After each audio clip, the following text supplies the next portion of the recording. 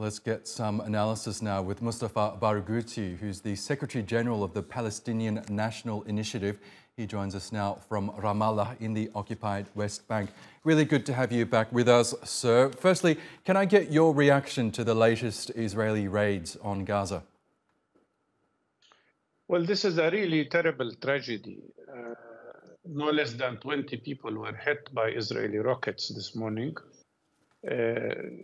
13 of them have already been killed.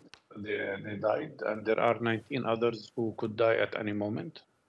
This was an act of collective crime where people were hit to killing themselves and their families, their wives, their children. There is no justification for this act from the side of Israel when there was a truce declared by mediators, and Israel accepted it. In my opinion, Netanyahu and his fascist government are facing very deep crisis. His government was about to fall apart, and he is trying to get out of his political internal crisis by creating an attack on Palestinians.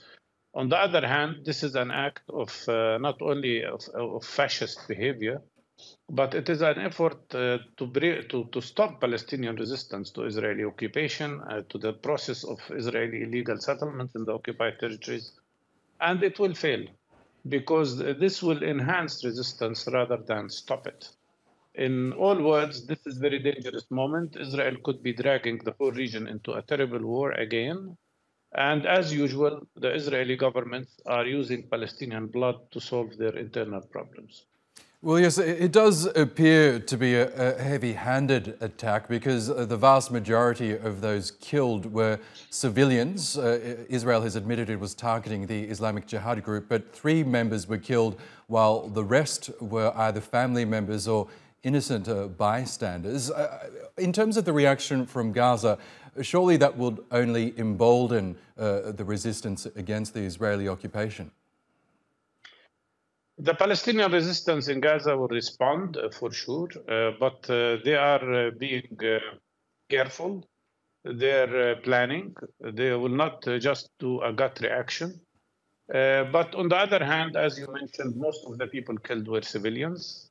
I wonder if these children and women who were killed in these terrible airstrikes were Israeli Jewish people, what would have been the United States and European reaction?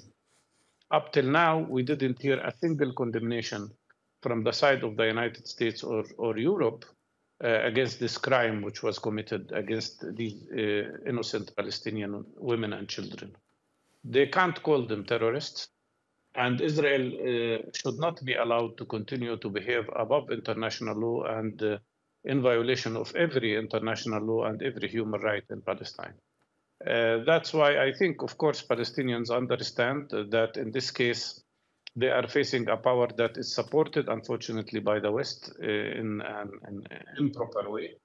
And Palestinians realize that they can only defend themselves through their own resistance. And that's exactly what will happen. I'm sure there will be a response.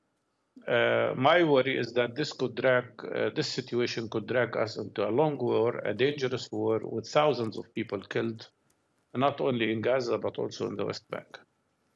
Okay, Mustafa Barghouti, we'll have to leave it there, but great to get your analysis as always. Thank you again for joining us. Thank you.